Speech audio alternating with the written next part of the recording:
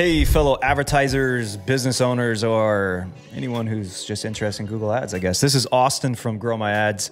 And in today's video, I'm going to share how to exclude brand terms from your Performance Max campaigns.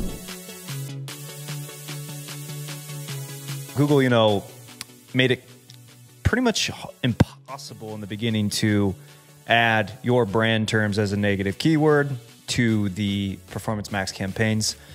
And the only way to really go about it is you'd have to contact a Google rep and give them a list of your brand terms to add as negatives.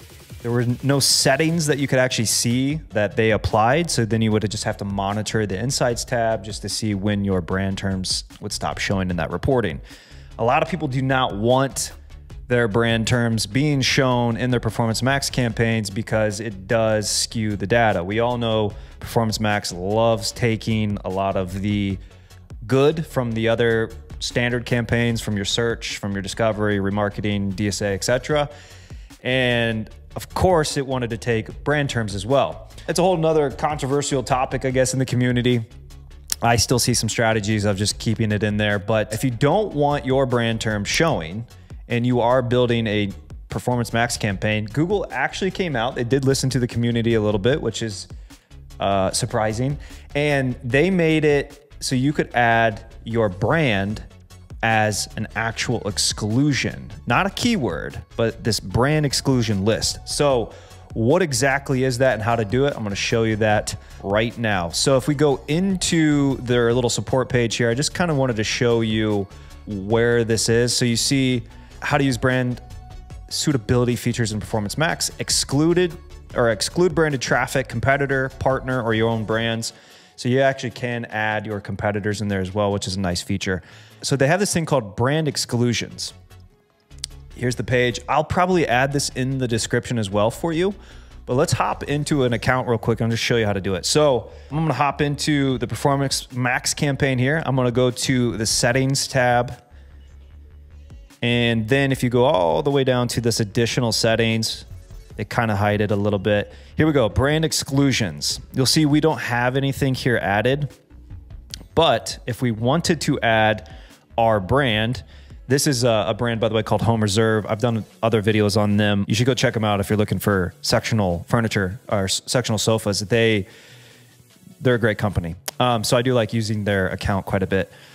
And I like plugging them in almost any video I talk to them about. So it's kind of a win-win here. With that said, I could add their branded terms here and it actually would exclude it. So it's not a keyword. So negative keywords, you add the keyword and you say, hey, stop showing my ads for these keywords. So when you had brand negatives applied to search campaigns or even back in standard shopping campaigns, you kind of had to go through and add, you can't just add your, for Home Reserve, for example, if I just add Home Reserve, well, it doesn't negate then the misspellings and other phrases of how people search Home Reserve.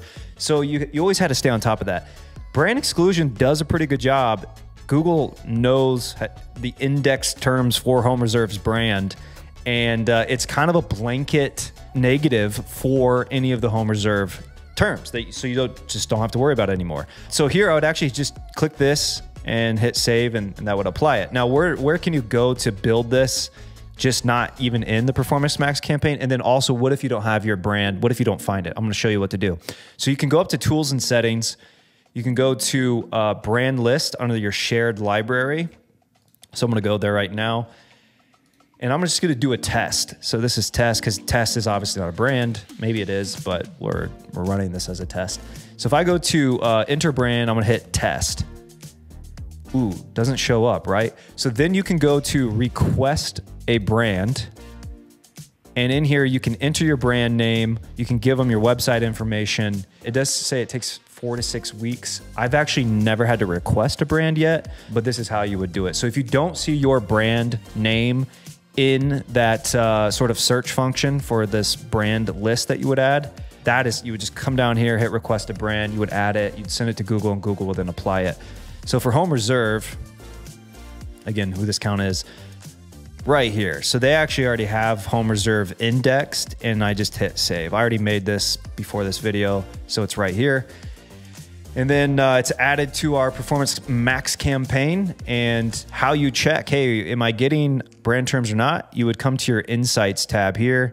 Just keep an eye out on that. So if you had brand terms showing there previously, and then you add your brand exclusion list to the campaign, over time in the data, you should no longer see any of your brand terms show up here.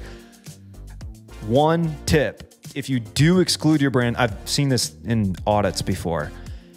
If you exclude your brand from your Performance Max campaign, make sure to add a regular standard shopping campaign to hit those brand terms now. I've done audits where I'm like, guys, I Google your name and your shopping ads don't even appear. And it's because you negated your brand from Performance Max where your shopping feed and shopping ads are running, and then you did not at least create a sort of catch-all standard shopping campaign to catch those brand terms. So there's nowhere for Google to show a shopping ad for your brand terms right now. So just remember, if you negate brand from PMax, make sure you build a standard shopping campaign to hit those brand terms as well.